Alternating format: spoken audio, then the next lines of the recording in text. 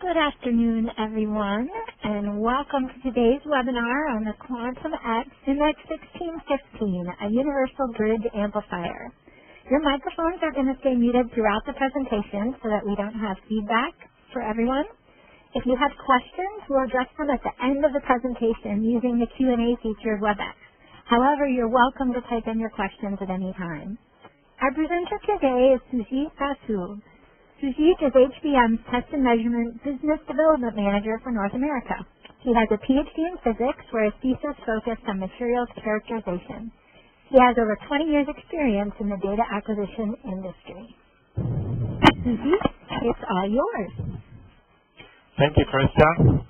Welcome, everybody, for the QuantumX MX1615 Universal Bridge Amplifier web presentation. As Krista mentioned, my name is Sujit, and I am the Test and Measurement Business Development Manager for HBM based out of Marlborough, Massachusetts. Let me see if I can move my slides forward. Okay, so my agenda today includes an introduction to the QuantumX family of data acquisition products. So for those of you who are new here, the QuantumX is a data acquisition product family of products from HBM. And I'm going to focus specifically on the QuantumX MX1615 hardware, which was released later last year, and talk about the details on the hardware, the software, the technology, what are the benefits it offers, how to use data acquisition through the various software interfaces it comes with. And at the end, I will discuss some of the applications, and we'll summarize the entire presentation. So I hope it will be about 30 minutes and I'll be done, and then you can ask me questions and we can have a discussion based on any questions you might have. All right, so the QuantumX family of data acquisition products was released by HBM in 2008. So since then, it has matured a lot, and there's a lot of installation of these QuantumX products out in the field, in the laboratory, primarily used by engineers in the data acquisition industry for lab tests or for field tests, as well as in operations for service, monitoring, and analysis. The QuantumX family has a lot of different hardware modules available, and over the years we have released quite a few of them, and we will continue to do so as time progresses. But the most common ones that people really like are the universal input modules, namely the 840A and the 440A, which is well known in the industry to take almost any kind of sensors out there. It takes about 15 different types of sensors. So it's a great tool for high mix and low volume, low channel count or low channel volume type of application. But there are other modules available that does rotation and torque and vibration. These are high dynamic or high bandwidth type of module that will acquire vibration signals up to 200 kilosamples per second of sample rate. And then there are other modules that addresses high channel count. The QuantumX MX1615 falls in this category. We had released the 1601 before that was primarily targeted towards thermocouple or temperature acquisition type application. And now we have released the 1615, which is geared more towards experimental stress analysis, which is based on mostly strain gauge type of transducers. In addition, we have special modules available, such as the data recorder module called a CX22W. In case you did not want to use a computer or a laptop or a desktop, you could just pair one of the QuantumX DAQ modules with the CX22 and can have a standalone system. Aside from data acquisition, QuantumX also supports CAN bus modules for both inputs and outputs. And for real-time or deterministic type of application, it also offers an EtherCAT gateway. The QuantumX modules are used in the industry primarily as a device tester to your PC using a laptop or a desktop using an Ethernet cable. But there are also other architectures available, such as a rack-mounted architecture, as shown here. You can have up to 9 different QuantumX modules rack-mounted together. You also have some distributor architectures available, where we can take 1, 2, 3, or any other cluster of such modules and connect them via Ethernet, and then access all of these modules from a desktop or laptop PC, also on the net. And then, of course, the very popular CX22W, which is the Windows embedded computer, runs Windows. You can run various software on it, actually, and then connect that and deploy it. As long as you have battery power, it will just run on itself on a car data and broadcast all the car data over the internet. So let's take a deeper look into the 1615 module, which is the bridge amplifier. It's one of those modules which has 16 synchronized inputs, and each input, each channel is individually configurable in terms of filter, bandwidth, and sample rate. This is the first module we have that offers both DC and AC excitation on every channel.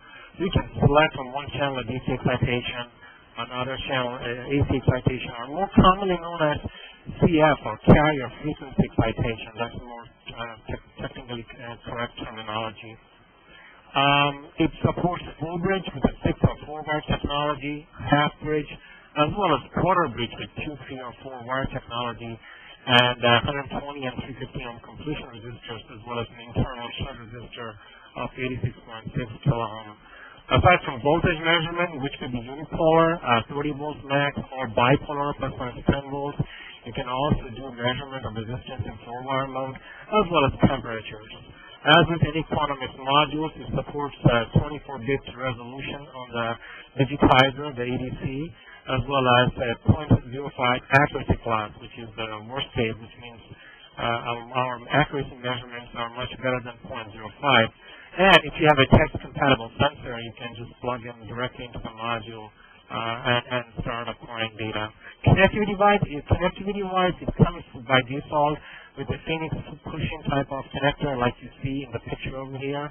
But we also have ruggedized versions such as the OU plug connector like you see here, as well as RJ45 available.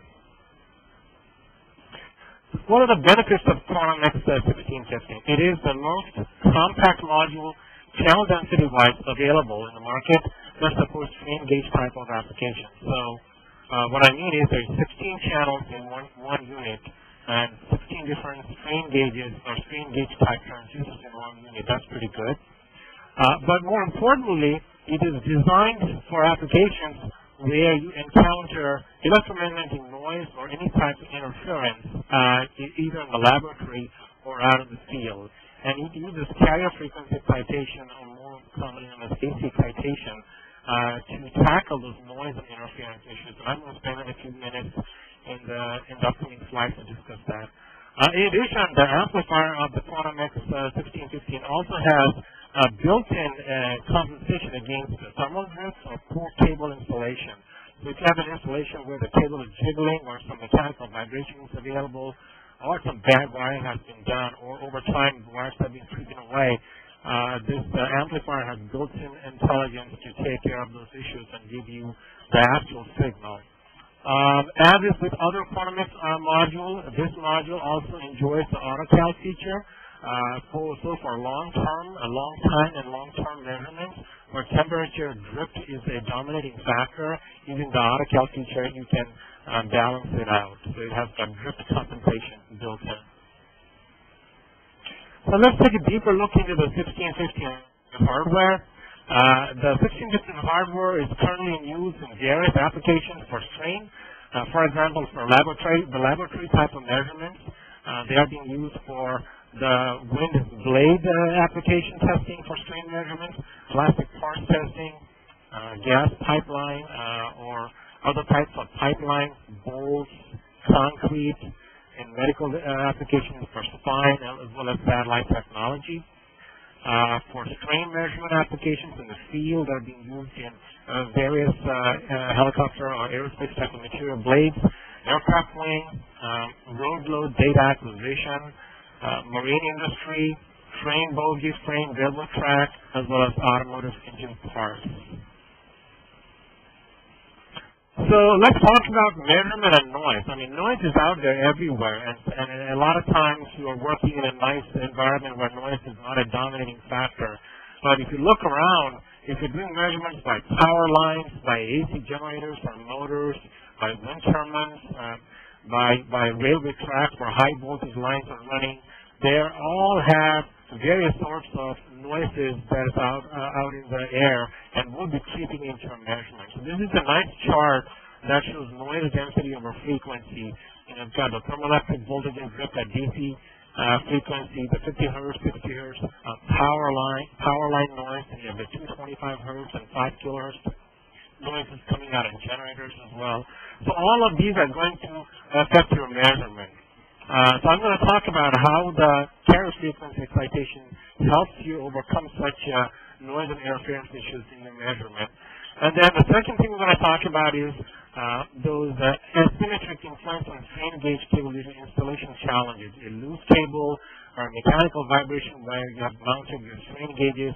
How do they affect your measurement and how do you overcome them? And of course, the omnipresent, the temperature instability, low temperature and high temperature effects on your measurement system. So this is a nice chart that shows how a DC-based excited amplifier deals with noise. If you have, I'm showing you voltage versus time here. If you look at your blue signal, which is the actual strain signal coming out of your transducer, and then I have a magnetically induced noise, such as the ones we talked about. This is the magnetically induced noise, the green signal. Of course, the noise in this case is a little exaggerated and shows bigger than the signal, but that could be the case in some situations depending on how close the noise is towards your measurement system or how far away it is. If it's too far away, then the magnitude of the noise is going to be low. If it's closer enough, then it's going to be high. So nonetheless, the signal-to-noise ratio in this case is not going to be perfect, and you will have to find ways to overcome it, because once you amplify the signal and read out, the red signal is the actual output the amplifier reads.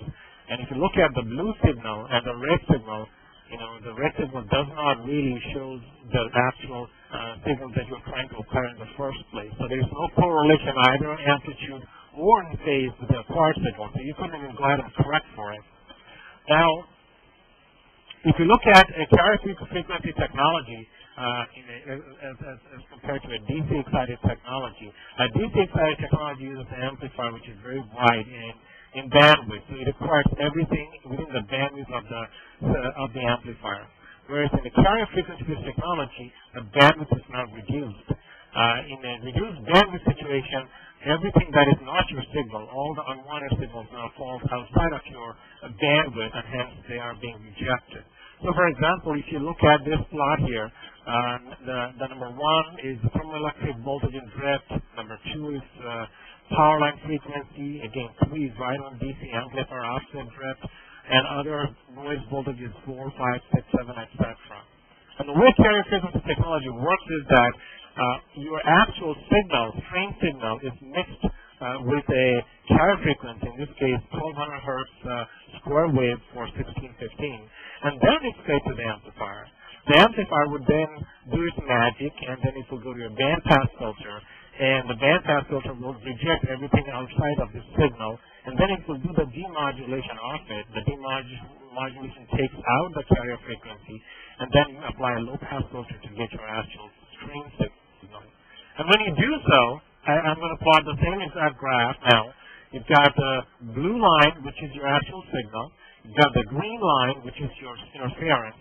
And then you've got your dashed red line, which was a DC measurement amplifier. But now using carrier frequency technology, the solid red line, you can see, it is right on top of line riding with the actual signal. So yes, there's a little bit of phase shift, but the amplitude of the measurement that you're doing is right on. So that gives you the best accuracy, because if you're measuring the right signal at the right time and the right voltage level. A practical example of using a full bridge bending beam using DC excitation and AC excitation. So we have got a solenoid, which is the noise generator, and I've got a few strain gauges here, all in full bridge mode, and I'm basically moving this solenoid back and forth to the measurement time. And some of the solenoids, one of the solenoids here is using DC excitation, and the other one is using a carrier frequency or AC excitation. If you look at the DC excitation signal as acquired by the amplifier, you have a lot of noise in here, and hence this is not a true representation of the strain signal. But if you look at the AC excitation or carrier frequency excitation, it is a flat line, and that takes the noise interference out of the equation. The second thing is asymmetric influence on strain gauge due to bad cabling or installation challenges.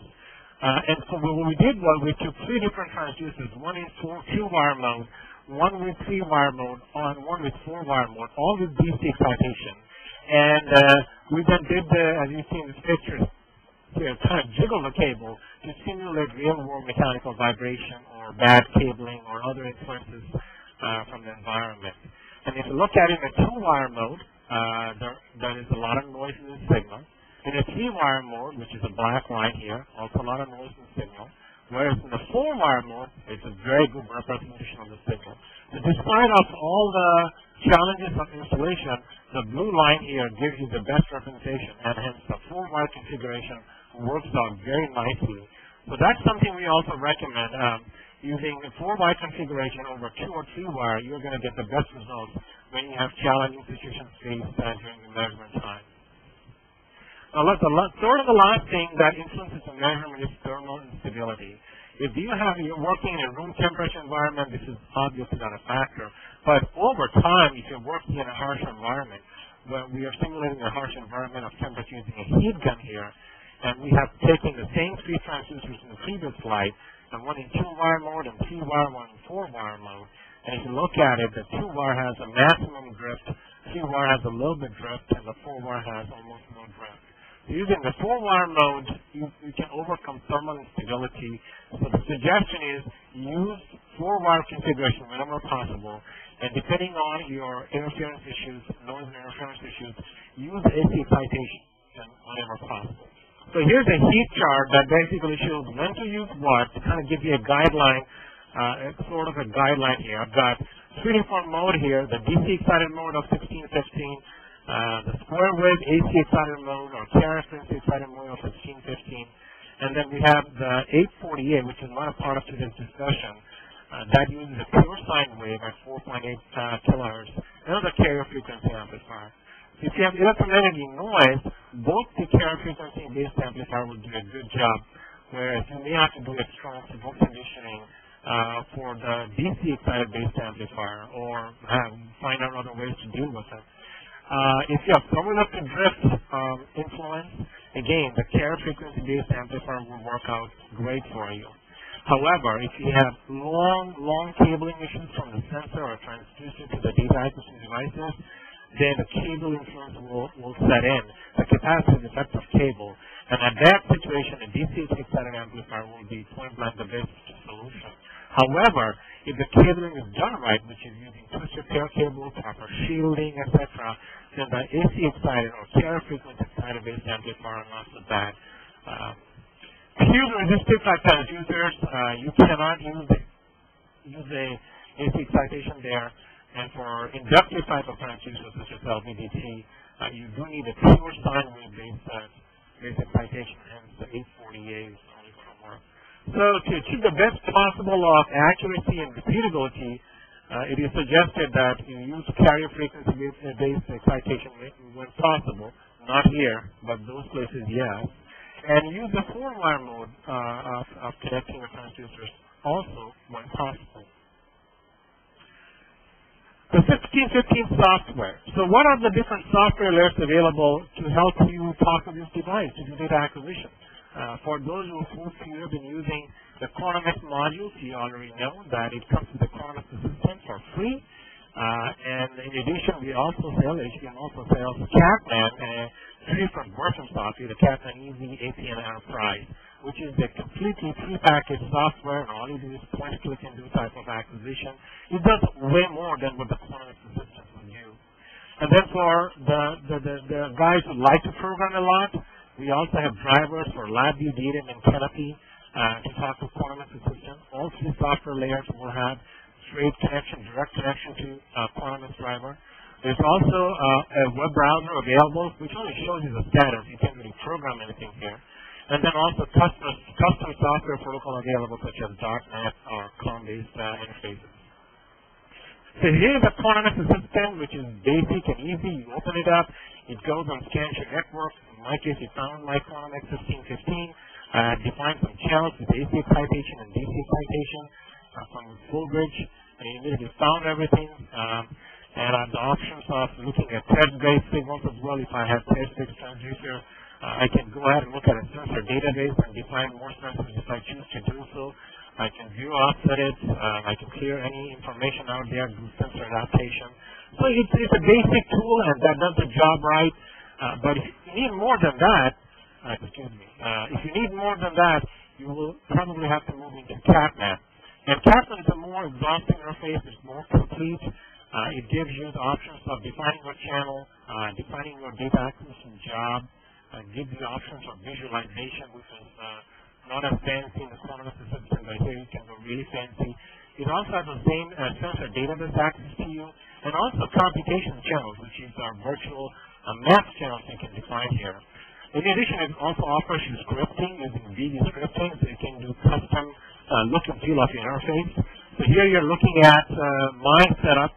I was using a different module yesterday, the 840, for example, and I was looking at 840 and all the sensors and the styles of the sensors. Some of them are having a CAN module connected to it, and the 840 can talk to CAN modules, and others are using, standard screen-based type of sensors. So the steps for doing data acquisition, no matter which way you do, whichever tools you use, is the following. You go to the sensor database and select a sensor, or you define your own custom sensor. I'm going to show that on the next slide. Or use a test-based sensor. This is the easiest way to do it. And if you have a test tube in your sensor, you just plug and play and you're off and running. Then you can define your channel configurations, such as sample rate and filters, and then you can do measurement jobs and definition of triggering, synchronization, when to stop and start and stop. Where would you like to store the data in a network or locally in the file? And of course, the visualization interface, which offers a standalone mode, an interactive mode, and various types of displays. So here's an example of my sensor database that I defined for the 1615. I took a weighing sensor and I put the details of the weighing sensor. And then I went to the transducer characteristics option where I told them what is the electrical to physical characteristic of this transducer. In my case, the sensitivity of this transducer was 3 millivolts per volt. It is the data sheet, and it's a weighing sensor, so it has a maximum of 2 kilograms it can measure. And then I also defined my excitation by clicking on the setting here. Here's the setting picture. I defined my excitation to be 5 volts at a 1200 hertz carrier frequency because I'm using 1615. Similarly, I defined another channel. So I've shown you 2 different sensor settings here. One is with AC excitation, one is with DC excitation. Once you define the channel, the sensor, you can drag and drop. Similarly, you can drag and drop, and now you can hit the start button, and it will start doing your measurement. That's using CatMap. When you hit the, you can also configure your sample rates here, 50 hertz or 2400 hertz, or your triggering options if you decide to do so in this process. And then your visualization screen pops up. You can tell CatMap which type of visualization you want. You don't only have charts and graphs, but you also have other sources of displays available for your help. If you're a LabVIEW programmer, you would be familiar with the screen. If you are using National Instruments data acquisition devices, it kind of offer the same type of architecture. You've got a system set of DIs. I can initialize my data acquisition device. I can connect to it. I can disconnect from it. I can end the DAQ project here. I can get information on sensors. I can set information on sensors. Here are the different sensors available: sensor class, LVDT, current, bridge, voltage, etc. You can do scaling on them. You can define a group for data acquisition, when to start and stop the job, how often to update. Same thing for the sensors you can do for CAN-based devices, and you have a bunch of examples that ships so that you don't have to start from scratch. You can just pick one of the examples and be up and running. So I chose one of these examples here called the QuantumX multi-devices.vi. When I run it, it goes and finds all the QuantumX devices connected to my laptop in the Ethernet cable. It finds the 1615, and I have defined 3 channels over there, and I hit the DAQ start job, and as I was wiggling my transducer, it was recording my data, basically. For .NET type of application, you have the same thing. You have get the, same thing as LabVIEW, and you have the get the available network adapters. Go to scan the QuantumX modules, look at different channels, the device configuration, look at the sensors, start a measurement, stop a measurement. And of course, the last but not the least, the web browser interface. In case you were not sure if you are connected to the QuantumX module, just type in the IP address in the web browser, and this will pop this up. And for me, it popped up with all 16 channels, letting me know that I have one AC excited channel, one DC excited channel, one 4-wire mode channel, etc. Applications. Applications for QuantumX, like with any data access devices, are governed by the sensors you connect to, the excitation and the bandwidth requirements of the sensor. The connectivity, there's the push-in type or ODU type, the military type, the RJ type. The accuracy requirements, 0.05% seems to be a very common one. Environmental conditions, harsh, thermal. Of course, the noise interferences such as EMI, mechanical, etc. So using the 1615, the experimental stress analysis seems to be the most common application out there. We are going to have a webinar next week. I think you can check on the HBM website and details of experimental stress analysis. But basically, experimental stress analysis involves the stresses involves the stress versus strain plot. The stresses are determined by applying measure strains to characteristic values of the material, and then time synchronized measurements on various conditions like force and temperature, and different data are collected. Examples from wind tunnel type testing. In wind tunnel type of testing, it could be an airplane, a model airplane, a skier, a biker, or a car. You use load cells to measure force or drag at various positions, and you may use strain gauge to measure power from the strain. In this case, the big fan, the generator of the wind, is also a source of the noise, by the way. In some cases, depending on installation, and you have to overcome that. So 1615 is ideal with this carrier frequency technology to overcome and this noise interference issues. In the service industry, people like the 1615 because you can put all of them in one box with a large number of channels. You can take some transistors with you. Most people like to take temperature type transistors, some voltage and strain gauge rosettes, 4 to 5 Kelvin strain gauge rosettes, and they hook up to your laptop, and off they go in the field. They open the laptop, start the measurement using Catman or any other software of their choice, and they can record data and come home. So this is very, very handy for service guys. In the railway industry, where there's a lot of noise and interference, as the picture in shows, power line arcing and then high voltage peak of force measurements is a big one out there. Train measurement of train bogie frame and track measurements are also big. And the railway guys inevitably use carrier frequency excitation for this because you really will have more challenges using DC type excitation in presence of such harsh stimulation. Other applications are electronic board testing. That's given.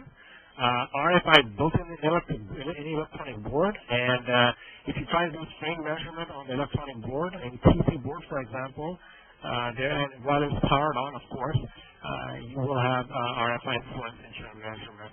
Electrical power lines testing, the high voltage line that's running from the power station or power generating station to distribution centers all over the world. Automotive engine, aerospace engine, medical devices like spinal cords, sports, medicine, chassis, and frame type of testing like bicycle frame. And of course, you can plug in your application here. If you choose to do a DC amplifier, make sure you study the surroundings and take appropriate steps to overcome any noise and interference or bad cabling or thermal drift type of issues. But if you don't really want to deal with all that and you just want to plug and play, use the 1615 and just connect and measure. To summarize our presentation today on QuantumX 1615, it is the most compact module available that supports various bridge-based applications, temperatures, and voltages with full half quarter in the 3 to 6 watt technology. It is very well suited for noisy environments using carrier frequency type excitation when needed, and it has a high channel density with a low cost per channel.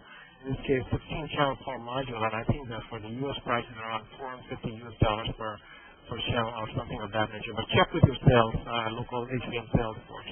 It has synchronization built in. It can be centralized or distributed in terms of scalability, and uses NTP or firewall type synchronization. Firewall will give you microseconds level synchronization, and NTP will give you milliseconds level synchronization between channels. So the channel to can be really managed well. It has easy connectivity of sensors. Use the Phoenix push-in type sensors, but you can use other kinds as well, like the ODU type or the RJ45 type. It is primarily used to measure, do experimental stress analysis, and do field as well as lab measurements. So with this, I'm going to stop now and open up our discussion to questions.